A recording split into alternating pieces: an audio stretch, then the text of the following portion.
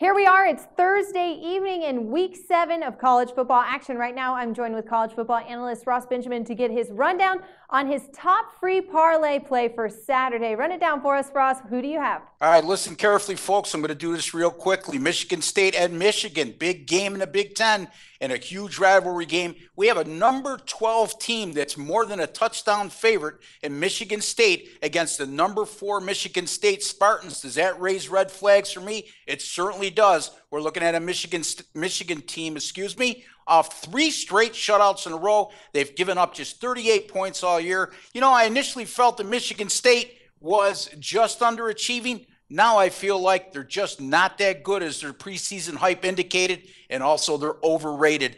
I've changed my mind completely about the Spartans. I'm taking Michigan minus 7.5 over Michigan State. Pitt at Georgia Tech. Why is Georgia Tech favored against anybody in the ACC right now, Megan? They're a 3.5-point favorite in this game. They've lost 4 straight. They're down to their 7th A-back. They're beat up in the backfield. They have no semblance of a passing game. Pitt, 4-1. Their only loss at nationally ranked Iowa, 27-24. Take the Pitt Panthers plus 3.5 over Georgia Tech. And finally, the number 1 team in the land, the Ohio State Buckeyes. They're going to be hosting Penn State. You know what?